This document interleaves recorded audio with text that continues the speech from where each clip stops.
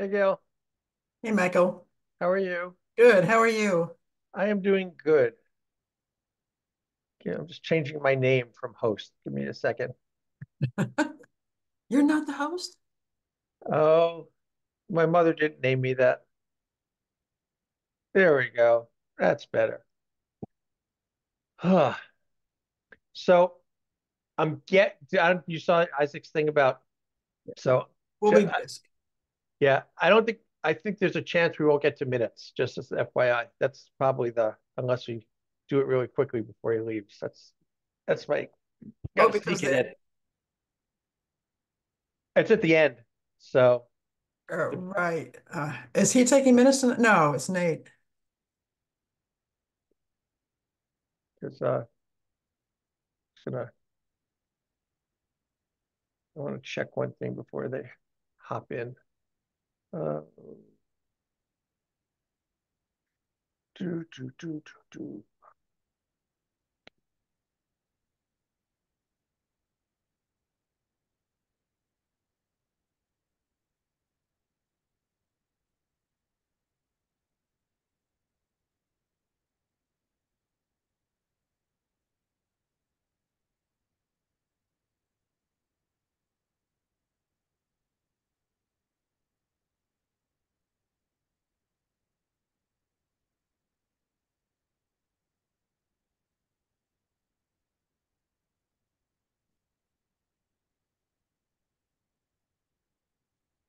Who did um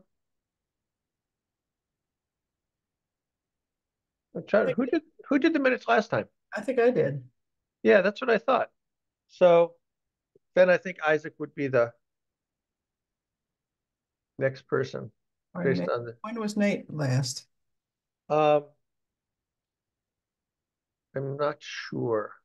There's Nate.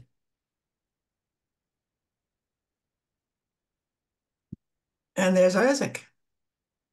Yay. Hello. All the team's all here. Okay. Hi.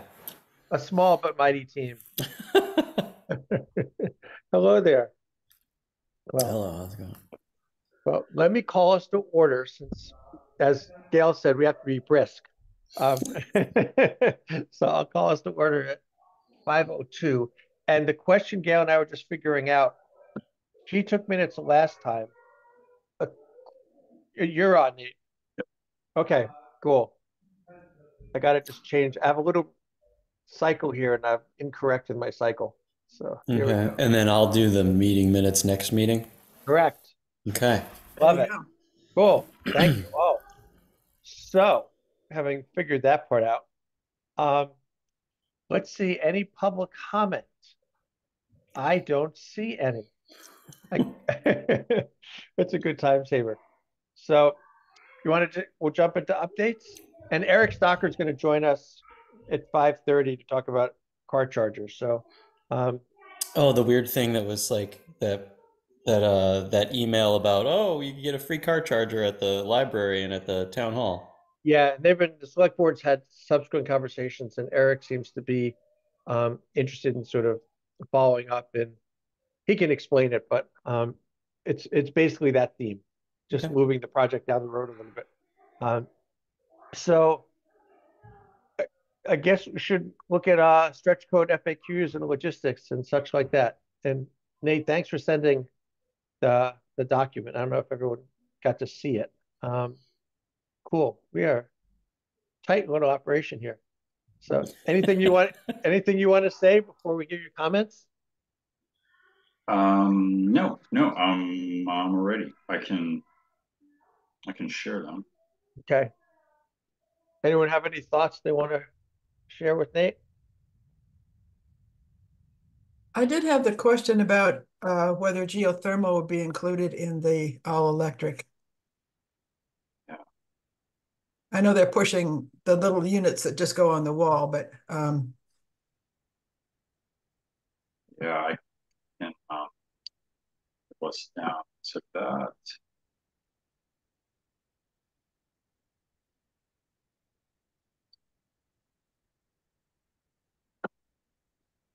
Uh, The word geothermal is not in your document, so, oops. Yeah, so I added ground source. Um, Oh, that would do it. yeah.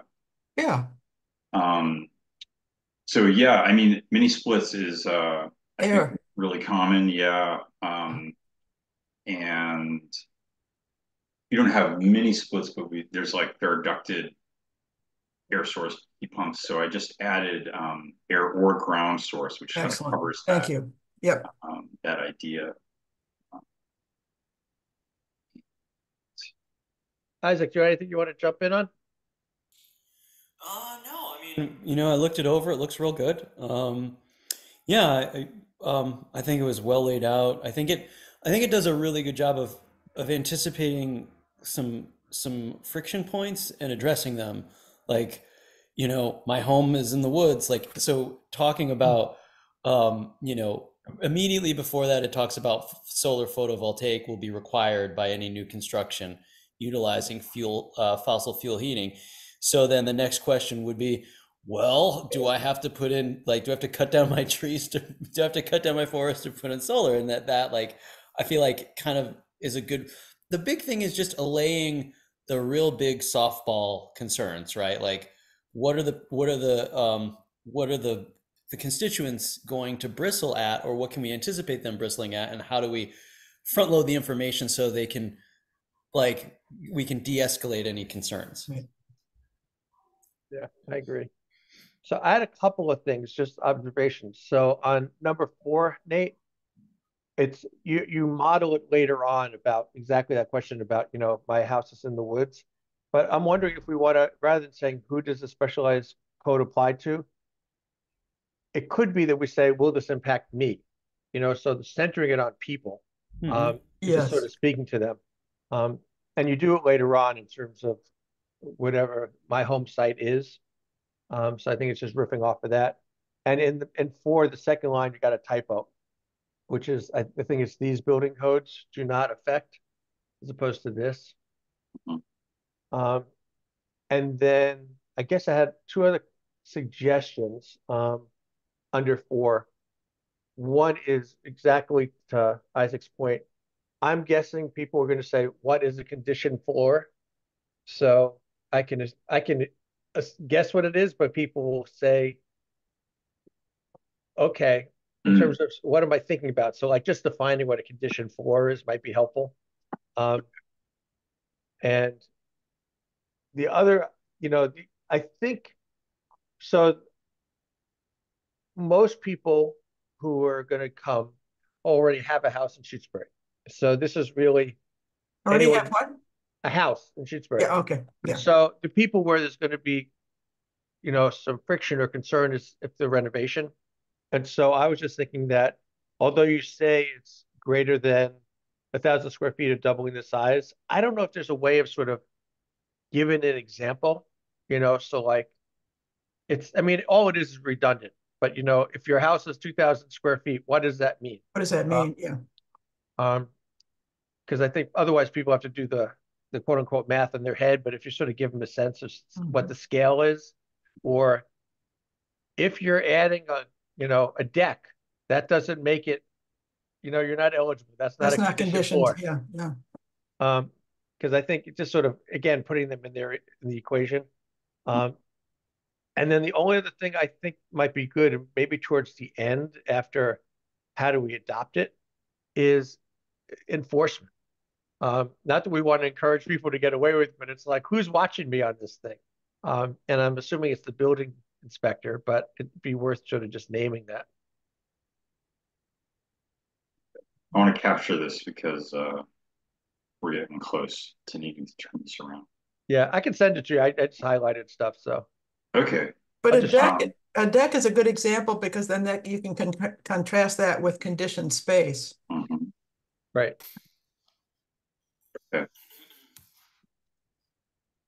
Okay, great. I think overall it's excellent. Yeah. So You did a lot of homework. yeah, it's largely just a restructuring of the DOER FAQ, but a lot of it's like simplifying the language because that FAQ is pretty technical in my opinion. Yeah. And just a flag for folks, um, one reference that I added to this was the actual technical guidance. So there was a really good question about what is a passive house. Yeah. And I looked for a couple different places where I might drop a reference, but I decided just to say, see this DOER technical guidance below. Just encouraging people to, if they want to dig deep, they can do that. Yeah. Yeah, Michael, if you have like a version that just is slightly marked up, I'm happy to wordsmith that. Yeah. Or if you have language, that's great. No, I just it's really sort of placeholder, but I'll send it to you and I think you'll get it. It's not whatever you do, it'll be fine. Okay. And then I think we can what we talked about is posting it on the website, Right. and then making it available, um, probably in a link during the Zoom thing. We can just sort of put it, well, we don't have chat, so. But there's going to be another town announcement with Oh, that's right. a reminder, and that either includes these questions in the body or refers to the website. Perfect. That sounds great. When would that go out? Let's see. We're on the 6th today. Uh, the 26th is the Monday, right? It is, and we Yeah. should specify Monday because that's an odd day for a town meeting. Yeah. I would say like, Wednesday, Thursday, the week prior, something like that. Um, you know that. February. Sorry, I was just going to say that that announcement with the FAQ could invite um, people to submit questions that they'd like to have addressed at Oh, awesome. the event. Good. Excellent. Will you write up the blurb again, Nate? Sure. Thank you. I think that's excellent. And then we can get Chris the questions in advance, which I'm sure he'll appreciate. What's the name of the other person coming? I don't know yet. Oh, okay. So Chris and Chris and a code specialist. code specialist. there you So, go. yeah, somebody who really knows it inside out. Yeah, they're able to bring in, I guess. So, To Isaac's point, can you tell Nate from the reactions or responses at the Amherst or Northampton meeting what the questions of concern were? Or did you already do that to cover this in this FAQs? so yeah, concern. I mean, there's the cost concern, right? Yeah. Cost. How much is it going to cost to build in the area? And then I think if I recall from one of the Amherst ECAC meetings that I had watched, does this kind of code implementation affect the prices of existing homes, right? So you can imagine if and there's not a lot of building in Shutesbury anyway, but if it became prohibitively expensive to build in Shutesbury because of super stringent codes, then you've got a sort of a supply and demand issue that might affect conceivably home prices for existing homes. Would it be seen as added value though? I know people can look at it both ways, right? Yeah. Yeah. A couple of people that are in the process of building, like just building new homes. So I think this is really prescient because I think they are, subject to the stretch code as of now, and then depending on how things go, if they do vote it in the specialized codes, I would wonder if if things in process. That's a good thing. Like, all right, if I am starting to build now, when does the stretch, like, am I subject to the stretch code? Like when will I be subject to the stretch code if I've gotten this paperwork in, if I've started construction? Yeah, that's a great question. We should either have it in here or make sure Chris responds to it because Yeah. that's it. That directly affects like how does it affect someone? Hmm. Um, yeah, And then I think also, we can acknowledge that there is a big upfront cost. There is that reference to like, you know, over the long term, you will save money, just like getting solar panels on your house, right? It's like if you buy solar panels, it's going to cost a lot of money up front, but you will recoup that expense in 7 years or 8 years, depending, and then, it'll pay for itself.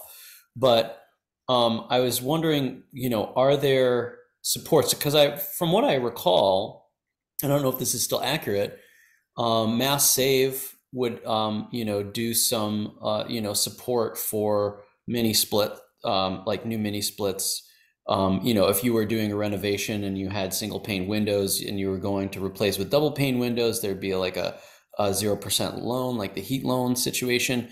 So does it make sense to kind of acknowledge the upfront cost and then also like, mention possible resources to look into to help mitigate those upfront costs, knowing that in the long run, this kind of construction is going to save you money with its energy efficiency.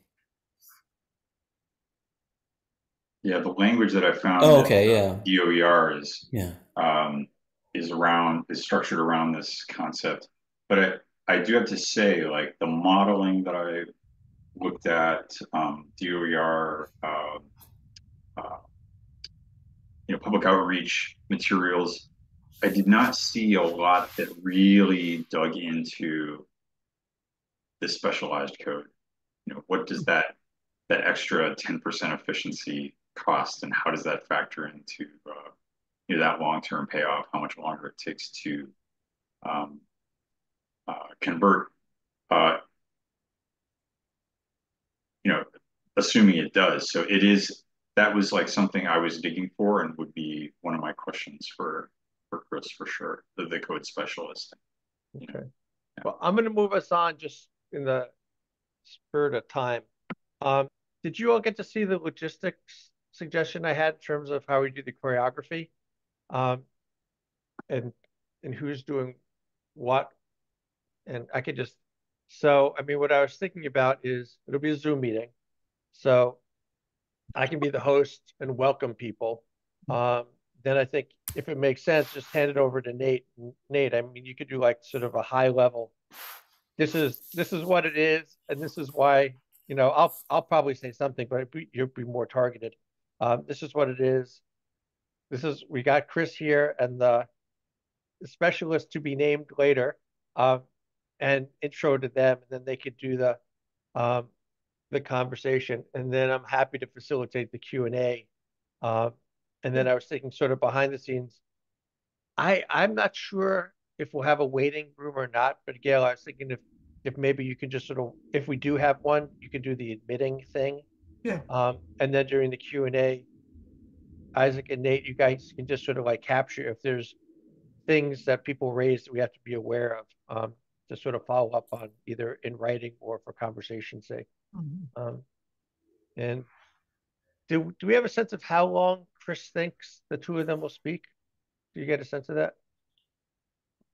I do not know. Yeah, Okay. I'm not certain that's in I our mean, response. I'm When we have a meeting like that, do we have chat? I don't think so, No, right? so we no, can't, yeah. yeah. I mean, I asked Grace because it's interesting when you set up my town government, 99% of the time I just do an regular open meeting, and there's actually another option, which is a public something or other where you don't need open meeting law. And so I asked Grace, should I pick that? And she said, no, it's still a regular meeting. So I don't even know if that other option would, Really? yeah. So, but I Wow. think our Zoom channel doesn't let us have chat. So it is unfortunate. Um, Mhm. So, but so we'll just keep an eye on raised hands and, yeah, okay.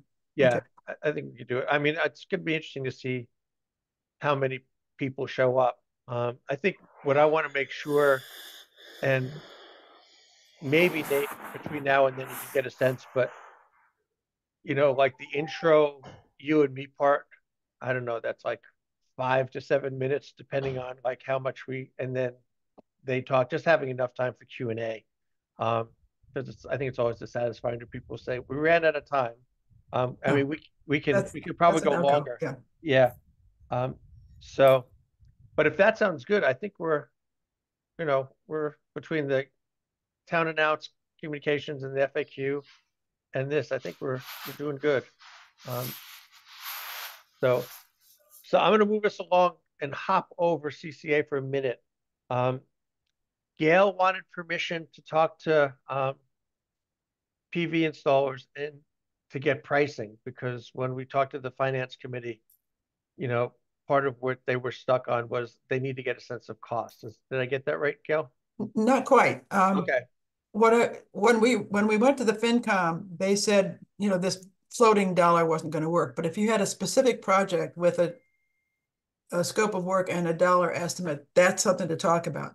So what I would propose to PV Squared, if you authorize me to do this, is for them to come to town, make an assessment of where we are, what is amenable to adding solar, how would we do it, and estimate, give us now an estimate of what that assessment would be. That would be one thing. And we would take that with a scope of work of what's entailed in the assessment to the FinCom.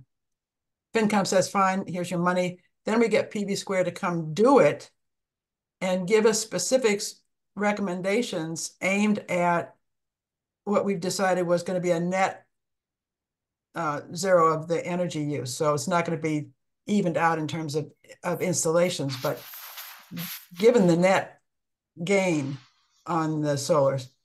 And then we've got a basis of getting into the fall grant cycle application. That would require that the report has been made to green communities that the weatherization work has been completed on the municipal buildings by August 26th. Okay. Let's split them up. So in terms of the giving you permission to do it, I mean, I think we should just, vote, make a motion and vote on it. But it sure seems like a good thing to do. And if you're willing to sort of shepherd that, I'm appreciative. Either Nate, Isaac, you guys, thoughts? Good with that? Good to get the info for sure. Yeah, and I mean, one question I would have is, how do we decide what, like, do we get one estimate, or do we, how do we think about um,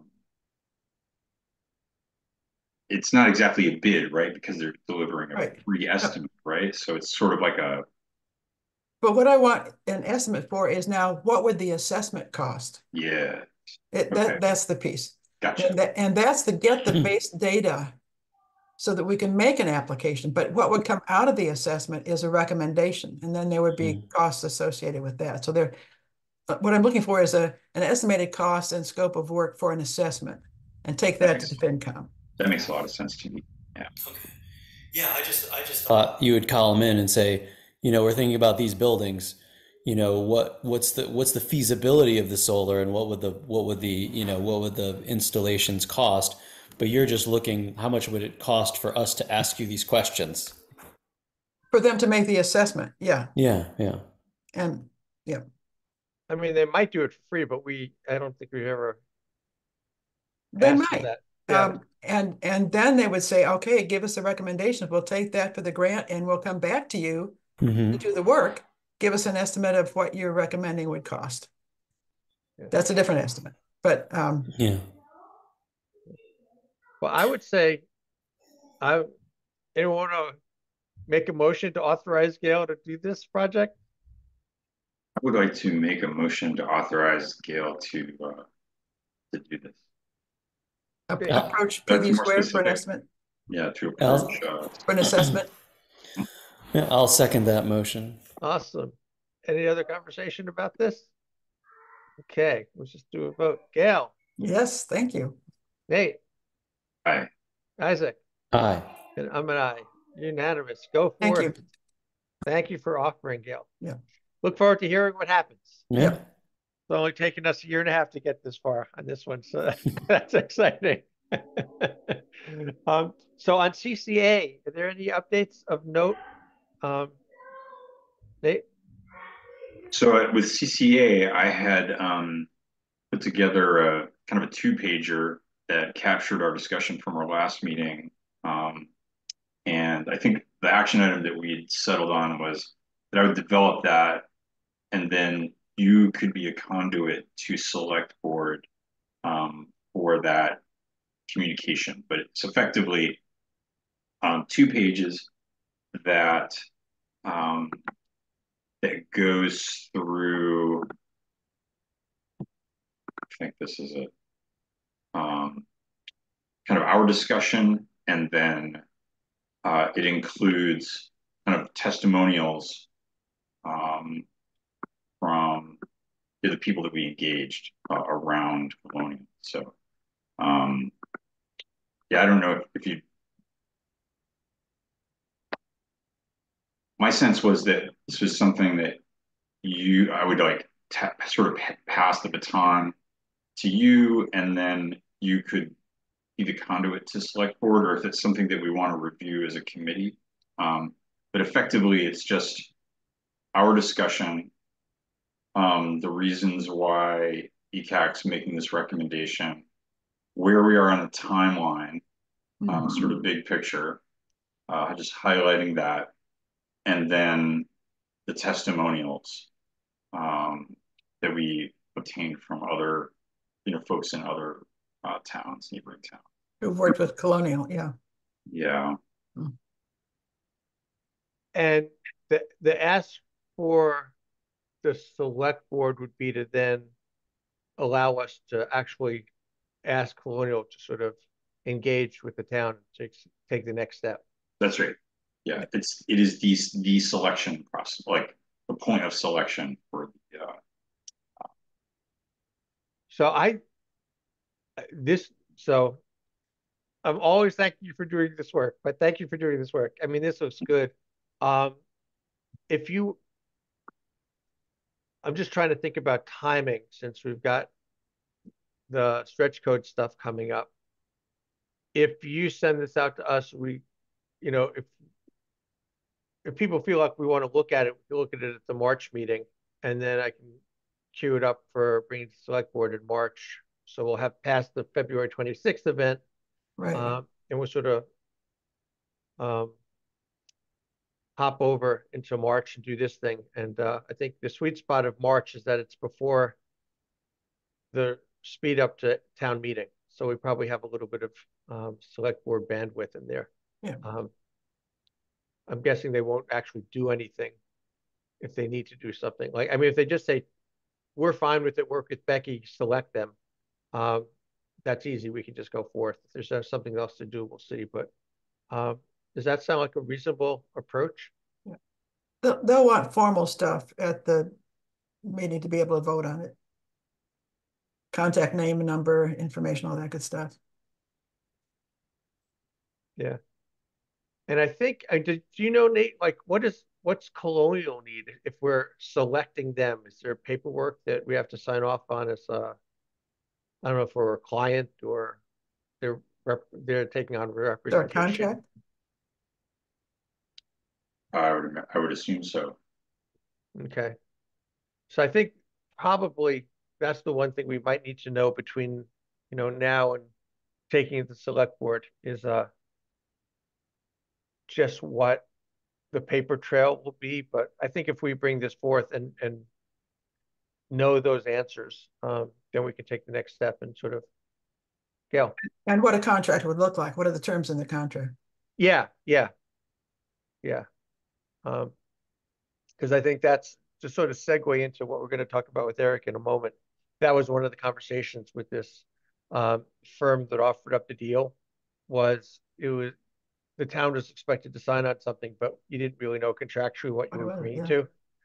So it's the same kind of thing. But does that sound so? If somewhere in the next weeks to maybe after the 26th, as Nate send this out to us, or whenever you feel like it's appropriate, Nate, send it out to us. We'll look at it and then we'll talk about it in our March meeting. Yeah, I'll send it out um, uh, right after this meeting. Cool. Okay, great. I think also it would be good to keep sight of the consortium of smaller towns that are already in a community choice aggregation, and if we haven't started conversations with them about joining, we want to see, like, are there inroads to this, and like, and know that if they're going to be up for renewal in 3 years, then we don't want to sign a contract with community choice for 5 years, because we want to have an opportunity to kind of get into that. I mean, I'm just thinking logistically and time wise, if that's something that we want to do, it's something to keep in mind. Yeah, we're not there yet in terms of Sure. like this is just to get them to represent us, and then they got to Understand. go out to the world. But Yeah, of course. totally agree. I agree. We want to keep our options open. Yeah. With that, And conversations with some of these other groups certainly wouldn't hurt. Yeah, exactly. Cool. Well, we're right on time. Eric, are you impressed? Very impressed. Okay, that was the goal.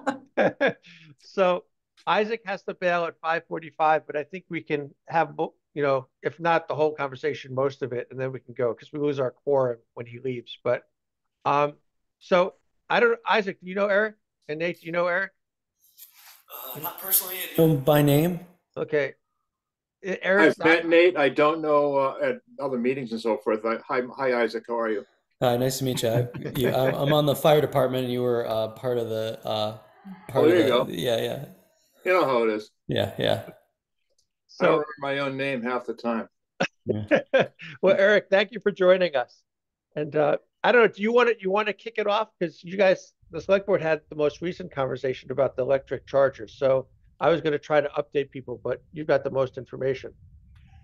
Well, I'm a little unclear on where this money's all coming from, but basically there's as I understand it, I could be wrong. Maybe anyone can jump in and correct me on this if they have a better idea. There's a bunch of money coming in from sort of funny money from the government to build out the electrical charging system in the country. And basically, we have one company whose name is Livingston. Wait a minute, I'll get it for you. Livingston. Too many things going on here. I'm sure I'm not the only one. Livingston Energy Systems is the first one who want to put in. They've said they'll put in like 2 high-speed charging stations in the town, direct DC for no charge to us. A little unclear on how much that would last over time. I mean, that is to say, there's like software updates and the machine, I don't know exactly. We'd have to get all that straightened out. But one thing is clear to me is that if you go to the National Grid website, there's a whole list of other companies who also are doing the same thing. Basically, I think it's one of these things where, like, if you're a solar charging company, it's in your interest to sign Shutesbury up because you get paid, you get the grant money, you get the whatever. Shutesbury doesn't pay anything, but you get the credit for doing it. And I believe National Grid has to, and all utilities have to, by law, have to have some percentage of their power has to be in this program. Do you know more about this, Nate? Am I saying the right thing, sir? Well, there absolutely are a number of companies working in this space for sure. Yeah. Yes.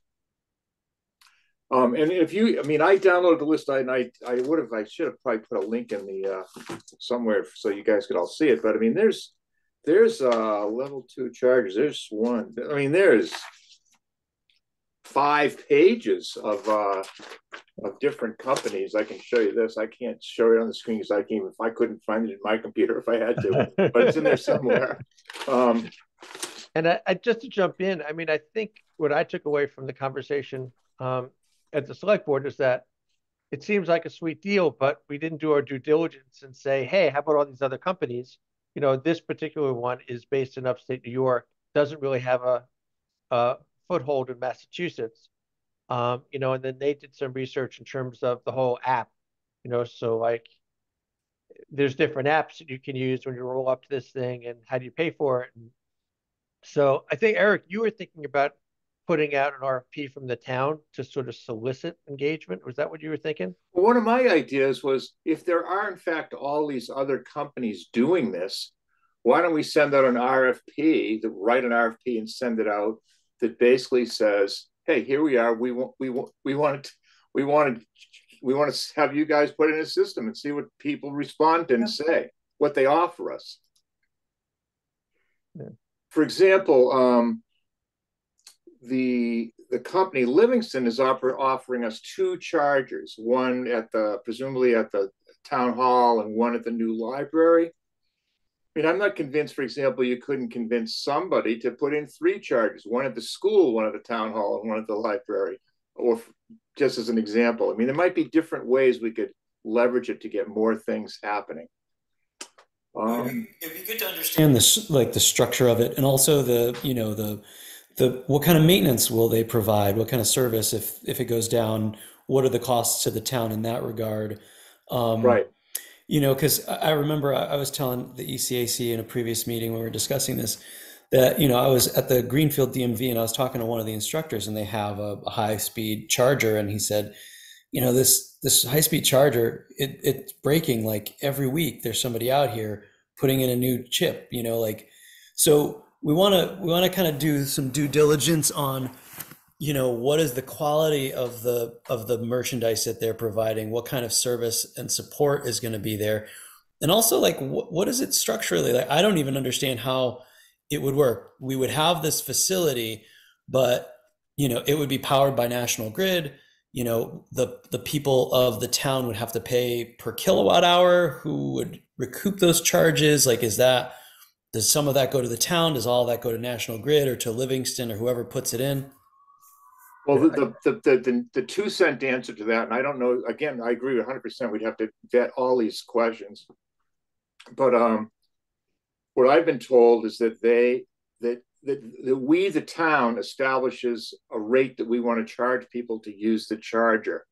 We can make that a rate that makes money. We can make that a rate that breaks even. We can make that a rate that's subsidized. We can do whatever we want, basically. If we did it so it broke even, then it would break even in theory. So that's the answer to the rate question. I mean, in theory, you have a credit card or some kind of card. I'm not quite sure what. I think any old credit card will do is how they would have to do it. That you would stick in the machine and you would charge your car and it would hit your credit card for that amount of money and the town wouldn't essentially even see it. That's how I understand that. Yeah. Would that go into the town coffers to make sure that is the town paying the bill on the electrical? Is the town paying the maintenance and upkeep for the chargers? Like if a service guy comes out, a service call, like a replacement of a microchip or a board that needs to happen. I mean, those are kind of questions of interest. And, if we're establishing the rates at a break even, not factoring in maintenance and repairs or factoring in like a percentage that we're going to get whacked for the credit card, people using a credit card. Yeah, no, these are all good questions. I mean, I think that my sense is that not only would we do an RFP, we should also have a list of questions that we want any respondent to the RFP to answer the questions, and you're asking several of them. I have a list that's a lot longer than that, but it includes those questions you've mentioned, and I think they're good questions. Yeah. I would ask also about metering that would be visible to us so that we know what comes in, what's used out. One of the things that's so frustrating about our solar system here in town is that the meters are not readily available. So we have no information on our actual output, much less, we have numbers on energy use by the town, aggregate cost, but there's not metering available, at least to our committee, for each of the sets of solar panels, so we have any information about production. So here's a question. I mean, what we've done, like with the CCA stuff, is sort of Nate's done a great job of reaching out to different towns to find out like what their experience is. You know, it seems like one way to do this is rather than recreate the RFP, if there's someone else who's been smart and thoughtful, we can steal from them. But it requires figuring out, like, I don't know if National Grid could share that information or how one would do that. But it seems like that would be an easy way to sort of get at least get a starting point. Presumably, they'd be asking similar questions that we would. If not, we can impress the world to come up with the questions and have everyone steal from us. But what are you suggesting instead of an RFP? I'm sorry. no, I in doing the RFP, rather than Oh. coming up with a like our own list. If someone like if Northampton put together a list for an I see. RFP, Yeah, yeah. Okay. let's grab that. Yeah. I think the other thing, I mean, my sense is this is definitely worth doing. It seems like there's a pragmatic interest. It's definitely more tangible than some of the other things we've talked about. But it's the bandwidth part. Like we're a little anemic at this point, Eric. We need a few more people on our committee. We've shrunk. I've noticed that. I've noticed that. We're high quality, but Yeah. we need some more people. Well, maybe you hadn't noticed all the energy problems in the world have been solved. So Yeah. there's no need for this committee anymore. Exactly. That's got to be it. It must be it. So I guess I'm open before we lose Isaac to think about how we put this in the queue. And I think it's sort of in some regard, I mean, we can deputize Eric to be an informal part of ECAC for this project, but he's got his hands full with select board stuff. So I think I would imagine that Eric, you're sort of the liaison between the select board and us in terms of going back and forth, and we can sort of add this to our list of stuff to do.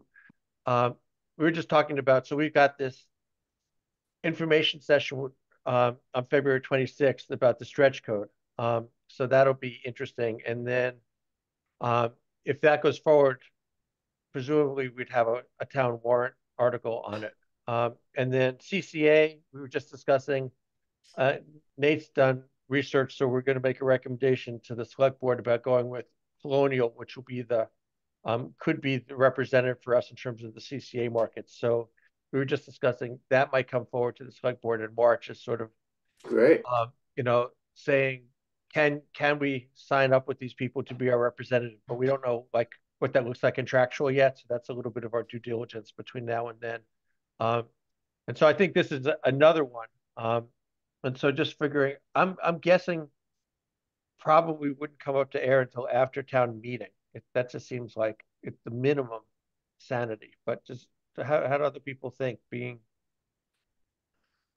given the only problem I see with that, and I understand the issues of the personnel aspect of it. There's just not enough personnel to do all the research, but we sort of have these people who are sort of saying, we'll give you stuff. Right. And part of me goes, well, okay, we should get on this a little bit more. Like, hey, we got somebody's going to give us. By the way, they've evaluated this Livingston company, who's the one who's actually said they do it. And I'm not advocating that company, but I'm just telling you that they have said that if they were charging for what they're doing, it would be $300,000. So we've basically got, for whatever reason, a little unclear to me where money's all coming from, but I don't think Livingston's a bunch of nice guys saying, "Oh, let's give you 300 grand." Maybe they are. I don't think so. No. Has Becky talked to them, like, to get a sense? Because I think one of the issues was, how long is this offer on the table? Oh, it's gone. Well, they wanted us to sign before the end of the year, but like in reality, if we said we're still interested, like, is it really gone? Yeah, my sense is that as recently as a week ago, maybe 2 weeks ago, they called me. I mean, I know that I've talked to them too.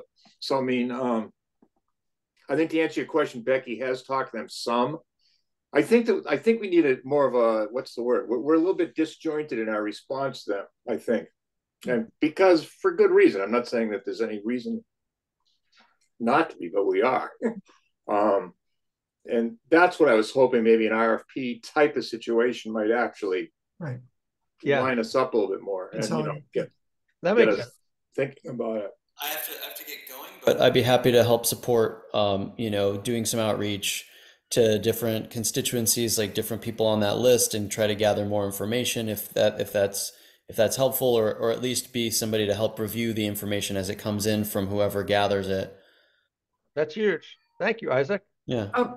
Something else too, we might use this as an interest to get somebody on the committee that we, the ECAC, are looking toward EVs in town. If you're interested, come work with us. Help us get this figured out to make it work. Yeah, I'm not quite sure about the open meeting law aspect of things, but I mean, can we have a working committee, so to speak, that like just comes up with an RFP, or the I'm a little unclear on how much you can do and not do Well, behind the scenes, so to speak. technically, if you create a working group, it's a public body. So even if there's one person from the select board, one person from ECAC, one person from FinCom, even like in the past, I used to think, oh, everyone's under a quorum. But in recent years, talking to Grace and others, it seems like as soon as you define it as a working group, it becomes a public body. So it's a gray area. I think it's how people interpret it, but requiring minutes and public opening and all of that. Yeah. Yeah, all that stuff. Which is fine. But having different perspectives would make sense. Like I can imagine, like to take Isaac up on his offer. Like Eric, if you want to represent select board and Isaac was willing to do ECAC and we could get someone, say, from FinCom, that would be, I think and Becky, that's 4 people to sort of work on getting an RFP. And we can sort of, as you're, talking about unifying sort of our efforts. And it seems like if we have an RFP turning around, and like what Nate did with the CCA folks, is we developed a list of questions, or he did it, we reviewed it, and sent it out to the company and said, please answer these questions. So it might not even be really an RFP. It could just be an inquiry, because right now, I mean, your skepticism is well-founded. Yeah. So I think what we want to do is get over the hump of skepticism to say, we have enough information and we've done enough due diligence that we can actually proceed with whoever it is that's going to be, and send it back to Livingston and maybe the whole list, if we want to send it to the whole list. See, it was very clear when Nate sent it out that I think there were 3 companies that are representing towns in the CCA. And one said, I think we were too small, right? And then the other one was sort of out of the region, so they didn't care about us. And one of those 2 pointed us to Colonial, and Colonial gave us great answers and was very supportive. So it became clear that through that process, it was affirming that Colonial is really the match for us. And it seems like in some regard, I mean, the conversation we had with Select Board and Becky around the CCA was that we weren't legally required to do an RFP. We might not be required to do an RFP for this, because we're really trying to just gather information about who we. I think that's the same way. Yeah. It would happen much sooner. Isaac, you got to leave? Yeah, I gotta go. But Okay. let me know when you guys decide what the next meeting. Just send me the info on the next meeting. Eric, if you want, I'm happy to work with you. And if the next time Livingston calls you, you can ask also, are you working with anyone else in the area? And that might be a way to point us to yeah, we have asked that, and they aren't. I mean, but at this point, but that Okay. All right. Well, I'll see. But of course, they claim they'll fix everything immediately, and it won't cost for free. Yeah, of course. Blah, blah, Yeah, blah. yeah. Get it in writing. All right. I'll see you. Thank you. Bye. Thanks, Isaac. Bye. So, how's that sound in terms of the information gathering stuff, Eric? I mean, it sounds good. I guess I was maybe using the RFP a little bit more of a sort of a generic sense, and it does seem to me that you're right. A list of questions just to ask people and just sort of say, it's our sense that that you and other people like you are providing this service to communities, and are you interested in dealing with us? And if you are, can you answer the following questions? That's really all we're. Yeah. Maybe we'll get one answer. Maybe we'll get 10 answers. I really don't know. Right. Yep. And I think the response will be indicative. I mean, that's, we had a small subset of 3, or, a group of 3 that we were looking for CCA. But, if we go to that whole list, it could be that we get, 2, 10. I can't imagine we're going to get the whole list of response, but that all of a sudden they're self-selecting anyway. Right. So, as a process, maybe since Isaac is offering, if you and he want to get together on the list of questions, and then we can figure out, like, I mean, if nothing else, between you and ECAC, we could sort of be thinking partners to get this thing out the door. And I think you and Isaac can sort of probably do that without, you're not a working group, so you can just do that on the fly and you'd have a partner. And then if it needs to come back to ECAC for our March meeting, I think we can easily prioritize that. In fact, what I think what might make sense is if you guys put together the questions and then get it to us, we can have more time at the March meeting to say, what did we miss? And sort of figure out the process for getting out the door so that it's not just Eric trying to figure out, like, what are the good questions to ask. No. And but I think your sense of timing makes sense. We should get on this, and we might learn that timing doesn't matter too. That's also true. That's one of the questions, I guess, that I should ask. It isn't on here, but what are the time constraints here? Gail? Eric, in that list of vendors, do they give the addresses, or do you know where they sit? I mean, that might be not do that, and I don't know. I do not know the answer to that. That's one question I have actually. Is where they give you a list of all the people that are certified. Actually, it's Massachusetts, I believe, the state certifies them as. But they could be sitting in Brockton for all we know. Yeah, I have no idea. Yeah, I mean, there's a list of. And you got this list from the National Grid website? I just went from the National Grid website and messed around, and I honestly can't. It's called the Qualified EVSE, all capital letters, so electric vehicle. I don't know what S stands for. Okay. EVSE list. It says qualified Massachusetts Qualified EVSE list. Okay. And I will try to find the link. I have the link to it somewhere because my son was asking me about it. He lives up in Vermont, but he was curious about it. So I did find it and I sent it to him. And I can probably find it. I just haven't had time to do that today. Well, I'd be happy to go check that list and get some locations on those folks, so we have a finite list and not this. Cool. Yeah, that would be great, because that's going to be that's one of the biggest problems right now is who do we send it to? Yeah. I mean, there's that would be great. I mean, to come up with a list of questions is good. Yeah. And I would say, Eric, if you want to maybe email us the questions you have. Yes. Because we can respond to you. Yes. And that's not an open meeting law violation. So you can then get our feedback, and then you can hook up with Isaac and, take all that feedback and come up with a list that we can. Sure. I will try to send out a list of the questions and a list of and the link to that website. Okay. I'll try to find it. If I just send it to you, Michael, as the chair, can you just forward it to everybody? Does that make sense? If you just send it to ecac@shutesbury.org, we all get it. Oh, well, there you go. We have the technology. I guess we're so efficient, energy efficient. I don't know if it's energy efficient. Well, it could might be energy efficient. Who knows? Yeah. But I read a book called the carbon footprint of everything, including the period at the end of the sentence or something like that. It was everything's got a carbon footprint, right? So anyway, that's sort of cool. Well, okay, I can do that. Yeah, I think this is a great next step, and I appreciate you bringing it forward, because the Select Board ECAC bridge is really is useful. So no, I think so. I mean, I can't see any reason why the Select Board should be doing this on its own. We have a committee that's designed to do this, so let's get with it and do it. Cool. But to get it rolling and all that, I think is a great idea. And I think, Gail, your idea of the addresses is fantastic. Okay. All right, so I will send everybody that list, and I will send it to ECAC, and I'll send it the link, and I will I'll talk to Isaac, and I guess the thing to do is maybe for everybody could come up with a list of questions, I suppose.